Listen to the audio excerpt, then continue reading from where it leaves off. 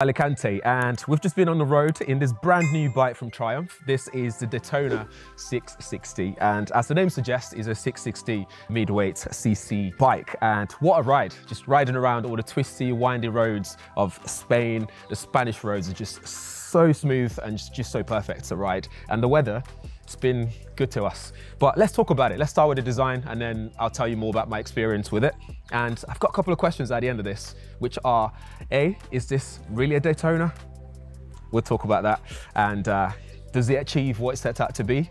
We'll talk about that as well. But yeah, let's start with the design. Starting with the front is very sporty. I love all the sculptured aspects of the bike itself. In fact, I've been doing so many car reviews that I keep thinking of cars in my head when I'm talking about this. But yes, Tommy, it's a motorbike. It's a super bike, well, sports bike. Anyway, back to the design. So this is very tidy. I love what they've done with this area, covering up some of the inner sides, the underneath workings of, you know, what the bike's about. It looks very good. It adds to the effect of what this is meant to be, a sports bike. But anyway, I digress. Let's talk about this tire. These are Michelin Power 6, which is different from what we get on the Trident 660. I'm going to bring this up quite often because it has some underpinnings of what we see on the Trident 660, which some people would have questions about as well.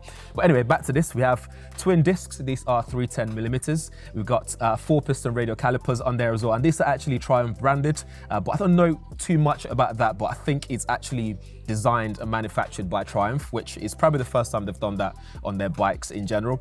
And that works really well. Taking that on the road, the brakes are really good and responsive without overpowering or too much. Nice and progressive, which I quite like.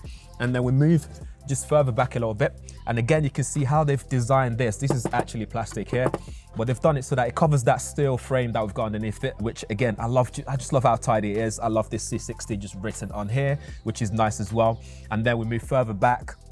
We get the exhaust on here, very similar to what we've seen on the Trident 660, but this is actually revived as well, or revised rather. So it's just a bit better in the sense of the way it sounds and stuff like that, which is not too bad. On the front, we have a shower fork on there. So that's a separate function, big piston shower fork, upside down forks on the front, gives you about 110mm travel.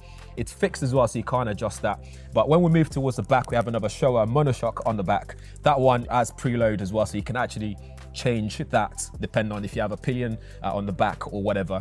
And then we have twin swing arms on the back. The brake disc on the back is single, and this is 220mm in terms of size. We have ABS on both sides, front and back. Again, Power 6 on here. The back tires are wider, so again, just allows for that better handling and agility, and how dynamic this is when you get on the road. So that's pretty much what we have here. The engine itself gives you 95 PS, which is really good on the road. Talking about 69 Newton meters of torque, plenty of top end redline as well. It's gone up to more than 12,000 revs.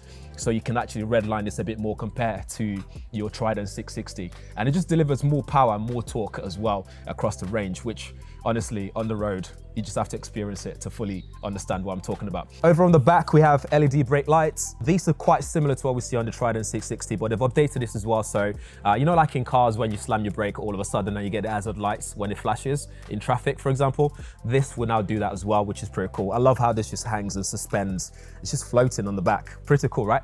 And then we talk about the seats.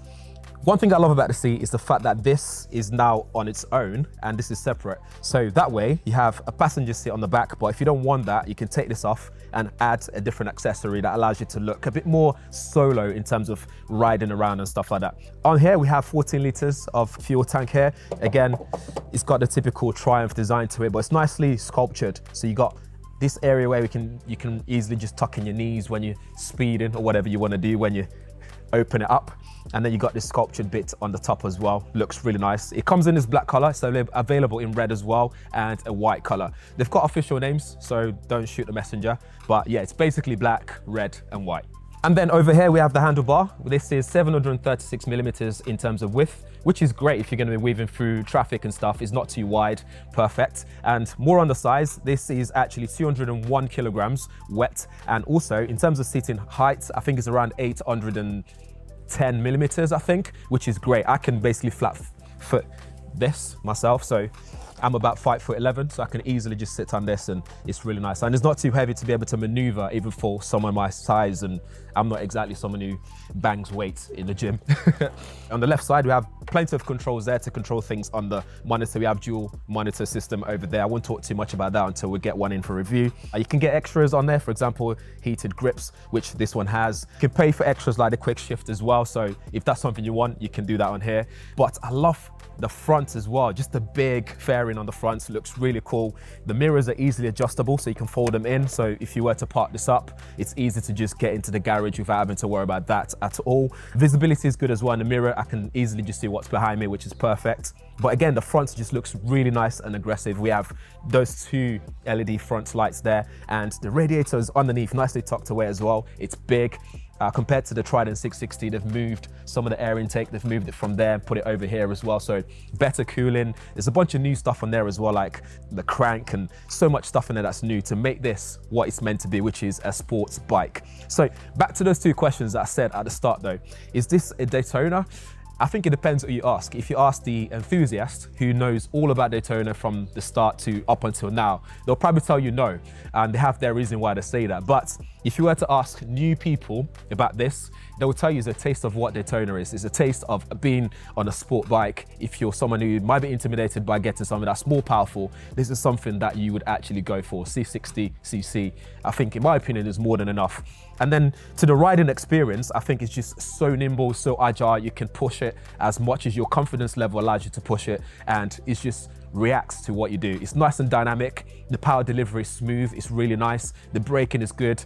The clutch as well is just nice in terms of gear shifting up and down. I think it's just perfect. In fact, you might not need that quick shift clutch because it just works really well. The wire by throttle system, it just works really well as well. Just rolling it, it's just, honestly, there's so much perfection in what this is. So the second question, does it do what it's set out to be or do?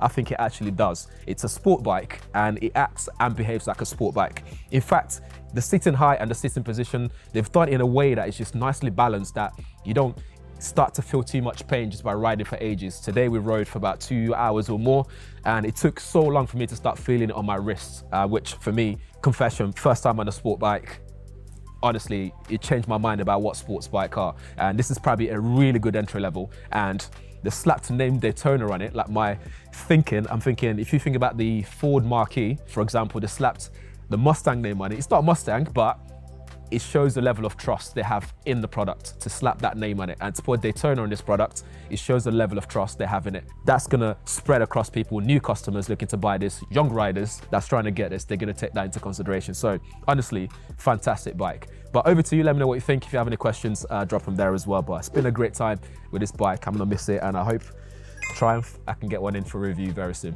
Thanks for watching. See you in the next one.